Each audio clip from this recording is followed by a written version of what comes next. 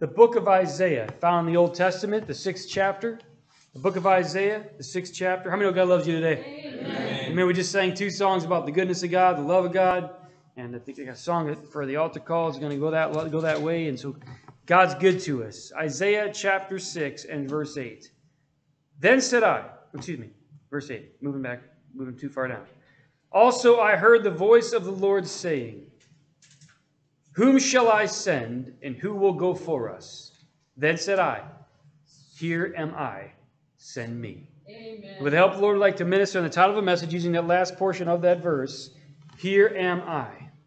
Here am I. Reverend Walker, sir, would you please pray for the offering or service? Thank you. Father God, for such a time as this, for drawing men and women out to your house to hear the words of eternal life, I ask now that you would unction the man of God afresh, that you would lead God, direct him, that you would make preaching easy. Send forth your word, soften hearts. Give us all ears to hear what the Spirit of the Lord has to say unto the church, and we will be careful to give you all the praise, all the glory, and all the honor for us. In Jesus Christ's most precious and most holy name, we pray these things. Amen. Amen. Amen. Then said I, here am I, send me. Send me. This portion of Scripture that's found here in this 6th chapter of Isaiah is amazing. It's a historical account that took place after the death of King Uzziah. We see it in verse 1 as we look right there right out the gate. It says, in the year that King Uzziah died, I saw also the Lord sitting upon a throne, high and lifted up, and his train filled the temple. Uzziah was a good king. He won many battles for the Lord. He did many great exploits. You can read about it in 2 Chronicles, I believe, chapter 26. And at the end of his reign, though, he got a little bit lifted up. And he decided to go into the temple and offer incense, and that wasn't his job. That was the priest's job. And because of it, the priest rebuked him and said, no, you can't do that, king.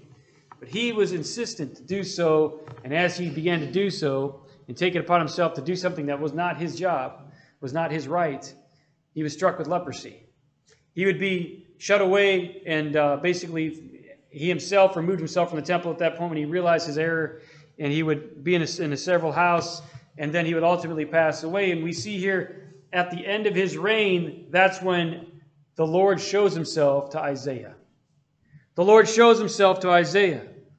We don't know all that had transpired necessarily before this in the life of Isaiah, but we do know one thing, that Uzziah was a good king. And with his passing, maybe the hope of the country, the hope of the nation, because a good king had passed away. Maybe he was close friends with Isaiah. It's really good, really possibly. They were both leaders, one a spiritual leader, the other, the king, obviously, a secular leader. And maybe his passing was like an old friend passing away. But regardless of how or what the condition was, it was at this moment that Isaiah saw the Lord. It says here, and then I'm going to read it to you now. I'm going to read to you once again. In the year that King Uzziah died, I saw also the Lord sitting upon a throne high and lifted up, and his train filled the temple. You know, there comes a time in every man's, woman, or life, if they're going to make it to heaven, and if they're going to be what they were created to be, they have to see God. Yes. The Word of God says, where there is no vision, the people perish. When we don't have a vision of what we're doing and what we're about, we just aimlessly wander and get involved in all kinds of nonsense and things that do not profit. Oh, they may help us financially, and we may accomplish many things, but there'll always be this sense of, I'm not where I'm supposed to be. Something's missing. And that's because every person in their heart of hearts has a God-shaped hole, has a place that only God can fill, and God made you for a specific purpose. He didn't make you just to exist. He didn't make you just to drift. He didn't create you just to go through life and really never do anything worthwhile. You know, we look for, and I'm preaching to a bunch of people that were in the military or are in the military. And most everybody, when I ask people why they joined the Marine Corps, they say, because I wanted to be a part of the best. That's what they say. Now, I wasn't in the Marines, and I can contest with you concerning that, if that's true or not. But the reality is, everybody that I know, many people that I know that say they joined the Marines, said the reason they did it is that they wanted to join the best. They wanted to do something worthwhile. They wanted to accomplish a certain purpose. They wanted to be a part of something that was noteworthy. And so it is. That's honorable. That's a good pursuit. I'm here to share with you the most important thing you could ever be a part of. And that's the gospel of Jesus Christ. The most important thing you can ever give your life to. And that God's call upon your heart. Each of us is called to different places and a different purpose. In God's church, we have a place. God has a place for you in His house. We're thankful you're here tonight. We're not thanking you for coming to church because we ought to be in the house of God. Amen?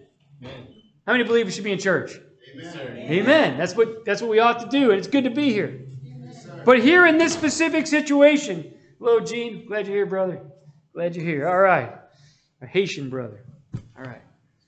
He's going to teach me French one day. Probably not. Probably not. But I can do French fries. That's about all I do. All right. Moving along. But we see in this 6th chapter of Isaiah that the king had died, and all of a sudden, life became a reality. Sometimes something drastic has to happen in our lives to get our attention.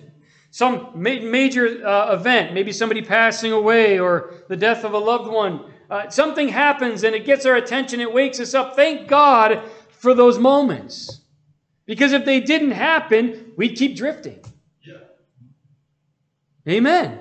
That's right. We would keep drifting, going on the way life always was, and we would never really meet God and let God make a reality in our lives. Thank God for the interruption. Thank God for the difficulty. Thank God for the hardship. Thank God for the struggle. Why? Because it's in that, as one man said, he said, pain is God's megaphone to get our attention. And every one of us have heard at some point in our lives, and mostly it was when we were hurting that we finally reached up to God and said, God, help me. Amen. God, help me. God, save me. God, do a work in my life. And so here, Isaiah, after the king died, saw the Lord. He saw the Lord. Listen to what, and I love it. God intervenes. There's more at stake than our little world. See, maybe Isaiah was having a pity party. Maybe he was distracted with the passing of the king. But the reality is he was God's man, and there was a whole nation that needed him. There was a nation that needed this leader. And this leader had to get out of his own head so he could be what God wanted him to be, so he could help and assist. God had a call upon his life. God needs us to get out of our headspace sometimes, see the Lord, get a vision of eternity, get focused on what really matters so that God can use us for the purpose that we've been called to. Say, well, I'm not called to be a preacher. No, but you might end up overseas in a combat zone, and your unit's going to need a Christian. Amen. Yes. Are you listening? Your unit's going to need somebody that isn't just a churchgoer, but that somebody knows God. Yes. They need someone that has a reality. Amen. Your family needs somebody that has a reality in God. Not just a churchgoer, but somebody that knows God. Someone that has met the Lord and knows Him. So when the chaotic things of life come our way, you can stop and say, I know what we should do. Let's pray. I know who we need to look to. Let's look to God. I know who can meet the needs. His name is Jesus. Amen? And you can be stable, steadfast, unmovable, unshakable, as Jerry was talking the other day, in the midst of the difficulties of life. Does that mean you may not have a level of fear come over you? You may, but the God inside of you will resist the fear, push it back, and by the love of God, you'll be able to stand. You'll be able to stand. Bible had to tell you there in the Word of God in Joshua, he had to be told over 4 times to be very courageous. Fear not. Why did God have to tell him that? Because he was afraid. God was telling him, don't be afraid. And so in this portion of Scripture, once again, he said he saw the Lord. Like I'm a southerner. The Lord. How do you say it, Reverend Walker? See if I can get it right. All right, he can help me out. All right. He saw the Lord high and lifted up, and his train filled the temple. Now, this wasn't a train like a choo-choo train. Kind of like a wedding garment train, that effect. It was God's train, his royal train. Yeah. It filled the temple. And this is what the Word of God says he saw. Above this train, now he's in the tabernacle, he's in the temple. He said, above it stood the seraphim. Each one had 6 wings. With 2 he covered his face, with 2 he covered his feet, and with 2 he did fly. So these 6 wings, these 3 different pairs of wings, one covered the face, covered the feet, and the other 2 they flew. What was going on? They covered the face and the feet because they were intimidated by the holiness and the glory of God. And so they were shielding themselves. Even though they were angelic and glorious beings, in the presence of God, they were hiding their face. They were covering themselves in the presence of a glorious God. And they cried out. I love what it says here. And one cried unto another, and said, Holy, holy, holy. And I picture this, like, holy, holy, Holy is the Lord God Almighty. Back and forth as they cry out to one another. And he goes on to say here, Holy, holy, holy is the Lord of hosts, rather. The whole earth is full of his glory. As they began to be in the presence of God, as the temple began to fill. Can you imagine if God's train filled this place? If right now God stepped into this place, we saw God in all of his glory, he'd probably have to lift the roof off of it just to fit in here. But the fact is, I think we would say we had church that day. I think it'd be fair to say that you would not be bored and you wouldn't be on your phones. Now, nobody's on their phone right now, I don't think. But I think God would have our attention. Is that accurate? Yes. Amen. And you know what? God is present here right now by the Holy Ghost. Amen. The same God that Isaiah saw is present right here. And if God will touch your senses, you'll be aware of it and you'll even feel him. He's here right now to meet the needs in your life. God is very much here. But when Isaiah saw the Lord, it impacted him in such a way. And listen to look what happens here. One cried to another and said, Holy, holy, holy is the Lord of hosts. The whole earth is full of his glory. And the posts of the door moved at the voice of him that cried. And the house was filled with smoke. So they were getting excited. Holy! They were going, Dearly beloved, we gather here together today to talk about Jesus. They were crying out. Holy! Holy! And such reverence and such glory and such praise that the very pillars, as we just read to you, the posts in the door moved at the voice of them that cried. The house was filled with smoke. There was smoke everywhere, and it wasn't a smoke machine. Amen. It wasn't a rock concert. Yes. Amen? God was doing a work, and when God doesn't work in your life, a lot of things go. And when I got saved, I got rid of my rock and roll. I don't know why I'm sharing that. That's not here. I started listening to things that work, that praise God. Amen? Amen. Started to glorify Jesus because God lived in my heart. I wasn't listening to AC/DC anymore. I wasn't on my highway to hell. Thank you, Jesus. Sister. All right. All right. Well, I like Iron Man, and he sings it. Like I said, Iron Man needs to get saved. Amen. He's cool and everything, but Tony Stark needs Jesus. I know he's not real. All right. Robert Downey Jr. We'll leave it at that. All right. We all need Jesus. Amen? Amen. And so he says they were just taken back. These angelic beings were in complete awe. They cried out. Their divine voice shook this temporal world. And God wants to do a work in your life. And when the Spirit of God begins to impact your heart, it'll shake your temporal world. You won't be always comfortable in the house of God. Hallelujah. Thank God for that. Amen. You won't be comfortably numb like the old rock song says. Drifting into eternity, lost and on your way to hell. But God shakes us and gets our attention so we can go to heaven. Amen? Hallelujah. Thank God that He interrupts our lives. Amen. Thank God that He gets our attention. Thank God that He doesn't work in our life. Oh, thank God Jesus knows the right way. He's so good, too. He knows how to touch us in a way to where we run to Him and not from Him. Amen? Amen. Thank God for His goodness. Thank God God is a God of love. And so this is what He says here, and this is so much here. Verse 5. What did Isaiah say when he saw God? He said, I'm good. I'm the man. I'm God's prophet. I'm the top dog in Israel. I got this covered. That's not what he said. When he saw the Lord, when he saw the Lord, this was his response in verse 5. Woe is me. And there's an exclamation point on it. He saw the Lord in all of its glory, and he said, woe is me. He saw himself in the presence of God. You know, when we see God in a real way, we see ourselves, and we'll say just like Isaiah did, woe is me. Woe is me. God, I need your help. I need you to do a work in my life. Even if we're living for God, even if there's glory in our hearts and God's done a great work in our lives, still in the presence of an awesome, flawless God, there'll be a sense of how small we are in His presence. And there'll be an attitude of repentance. Yes. And we'll say like David, create a clean heart in me, renew a right spirit within me. There'll be an automatic response, God help me. We all need Jesus. Amen. We all need Jesus. And so Isaiah said these words. He was God's man. He was the best of the best in his day.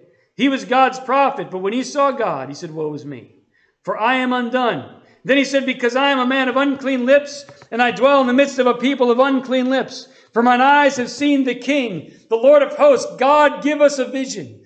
Help us see God in a real way. Help us see you in a real way. God, give us a vision. Open our hearts. Open our minds. Help Help us see Jesus. How perfect is God? Well, He's the opposite of what Jesus looked like on the cross. What did Jesus look like on the cross? Now, this is not a fun topic. But the first time somebody actually shared with me what He really looked like, I was never the same. Yes. He was beaten beyond recognition, the Bible says. His form more than the sons of men. They whipped Him. They plucked His beard out. We pierced His hands in His side, but He was literally just whipped beyond recognition. And He was the only one that could take that kind of beating. Why? Because He was perfect. He couldn't die. He had no sin in Him. He wasn't born in sin, shapen in iniquity. And so therefore, He could take all the punishment of hell upon Him. And He did. He took all the punishment for all the sin of all humankind upon Him, both past and present and future, were met out upon Him. Why? He took all that pain and all that punishment and all that anguish, and He took it all upon Himself. Still, He didn't open His mouth. He didn't lash out. He just received it. He took it upon Himself. He just handled it. Talk about tough. And He took it. He took it, and then when he was all finished, He said, "It is finished," and He gave up the ghost. He couldn't die until He let Himself, because He was flawless. He was perfect. The wages of sin is death. Jesus had no sin. Yes. And so He didn't get those wages. But He took our punishment, and He died on the cross of Calvary for your sin. And if you were the only person on the face of the world, He would have died for you. And here Isaiah, when he saw God, he realized how much they needed a Savior. How much he needed a Savior. How much the world needed a Savior. How much His people, he said, "I am a man of unclean lips because I dwell in the midst of a people of unclean lips. For mine eyes have seen the King, the Lord of hosts." And so what did God do? What was God's response as soon as He said this? Did He berate him? Did He get on his case? Not at all. See, a man or a woman who will humble themselves before the Lord, God immediately has a response. God's only hard on people that won't respond to Him, because He's trying to get their attention. If you have a soft heart today, and you know that you need a Savior, God is a God of love, amen? And He wants to meet the need. And so listen to what happened. As soon as Isaiah acknowledged his faults, as soon as he had a heart of repentance towards the Lord, the Bible says, then flew one of these same seraphim, and then flew one of these seraphims unto me, having a live coal in his hand, which he had taken with his tongs from off the altar, and he laid it upon my mouth. Notice, what did Isaiah say? I'm a man of unclean lips. And so what did God do? He cleansed his lips. He took that coal. He laid it upon his lips. He said, thine iniquity is taken away. What's iniquity? It's known sin. It's something you knew was wrong and you did it anyway. You know, God can take away our known sin. Amen? Amen. And so God did that. Thine iniquity is taken away, and thy sin purged. Thy sin purged. The word purge means a violent removal. A violent removal. God removed the sin away from Isaiah. Why did God do this? God loved Isaiah. Why will God do it in your life? God loves you. Why else does He do it? Because God loves everybody that you're going to come in contact with. God loved the whole world. Amen? God loves you. He loves everybody around you. God has a work for us to do. And so what I'm trying to share with you here is when you come to the Lord and you say, God, I need forgiveness. And you come with a broken heart, and you're not hiding behind your own merits and trying to say you're good enough and I'm a pretty good person. You come to the realization that you need Jesus, kind of like I was talking about this morning, and you humbly come before the Lord. What does God do? He's ready to forgive. He's ready to restore. He's ready to heal. He's ready to pick you up. He's ready to do a work in your life. When we respond and we look at the Lord's in a serious manner, God is ready to meet the difference. Woe is me when he saw God, and this is what the book of Romans says, is as it is written, there is none righteous, no, not one. A live coal, divine help's available immediately to make the difference. Hebrews chapter 1, verse 13 through 14 says, but to which of the angels said he at any time, sit thou on my right hand until I make thine enemies thy footstool? He said, are they not all ministering spirits sent forth to minister for them who shall be heirs of salvation? What do we see here? God sent an angel to help him. Amen? And when you pray, God sends out angels to help meet your needs. You may not see them, but they're all around. Hallelujah. They're here right now looking down. And God takes care of his kids. Amen? Amen. When you accept God in your heart, you've got a whole host of heaven on your side that are willing to do whatever's necessary to help you make it to glory. See, brothers and sisters, we're not in it alone. We got God's help. Yes, amen. We're not in it alone. We have a heavenly host that's on our side. And there's more that are on our side than are on the enemies. And we have God. You really can't lose when you've got God. Amen? But when we come to God, God is ready to meet the need. And why am I sharing this? I'm trying to relate to you today that we need to take sin seriously. And we cannot play around with God. But when we're serious and genuine with the Lord, God is quick to forgive. I don't want you to beat yourself down, but I do want you to come humbly before the Lord. But then once you've come to God, get up and walk with Jesus and be what God wants you to be. Be strong, be courageous. Know that God is for you because there's none that have come unto him that he's cast out. Amen? Yes, we need to take God seriously, not play around. But once we do that, God has forgiven you.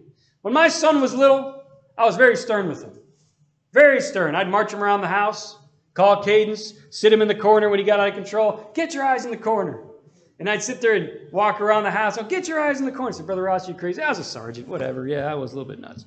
All right. But I'd sit there and put him in the corner, and I'd hold him there, and I'd tell him, get your eyes in the corner. And he would just sit there, a little toddler. He'd kind of kick a little bit. I was making sure he was listening to my voice, and he was taking that authority, and he was handling it okay. And he would sit there in the corner, whatnot. And once he humbled himself and everything was good, I said, all right, buddy, let's go play some baseball. I don't want him to sit there in a battle for the next 7 days after he got corrected. Right. Are you listening? Amen. And God doesn't want you to sit there in sorrow and pain if you've asked him to forgive you. Amen? You're forgiven. Let's go play catch with our Heavenly Father. Amen? Hallelujah. Let's go fishing.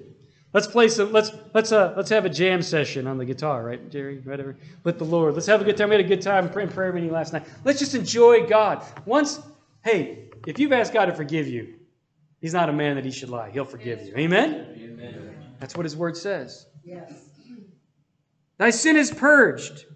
Jesus purged our sins. And this is referenced in several places. And I'm not going to go to all of them because I've already been longer than I anticipated. But I love this. I love what he says here. Then he says in verse 6, I heard the voice of the Lord saying.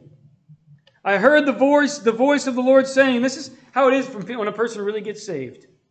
They start to hear God's speaking to their heart. They start to hear the Lord speaking to their heart. And God starts to deal with us and draw us. He says, now you're not going to necessarily hear an audible voice with this ear. But there'll be a voice nonetheless that'll speak to your heart. It'll tell you, I love you. I've forgiven you. You need to make church a regular habit. You need to read your Bible. You need to pray. I've got plans for you. You're my child.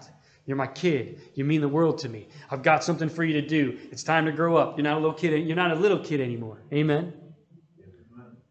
Now God will still play video games with us from time to time. God, we can have fun and be Christians. Amen? Amen. But we also have to grow up and be mature as well. There's a balance. Amen? Amen. Wouldn't it be funny if I was up here playing with my Star Wars guys preaching you? Oh.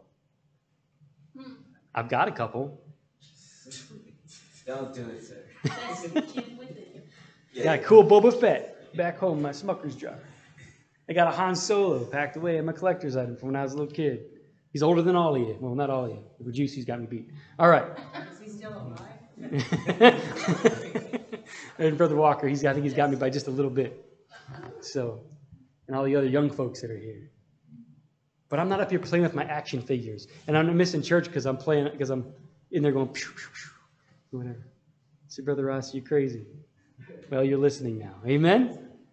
God's good. And so we have to grow up. We have to keep that imagination of a little child, because it's that imagination of a little kid that believes anything's possible. Yes. It was the imagination of a little kid that made you join the Marine Corps. Truth be told, you wanted to go out and you wanted to be Navy SEAL or be whatever. You wanted to wear that camouflage. It was that imagination. Let God kindle that again and start to believe and start to dream and believe that God has something for you to do. Amen? At the same time, though, let's be mature. Let's be adults. Let's have the balance between both. And so he says here, I heard the voice of the Lord saying, whom shall I send? And who will go for us? And Isaiah looked around. He's the only one there. Guess it's me. But notice God still asked him. God's asking you, will you come and give your life to me? Will you go where I want you to go and do what I want you to do and say what I want you to say and be what I want you to be? God may call you into the ministry. He may not. But he has called all of us into the ministry of reconciliation. Amen. That's to tell the world Jesus loves them. To tell our stories with God of what God's done in our lives. To reach out to the world around us. He asked him this question. He said, who will go for us?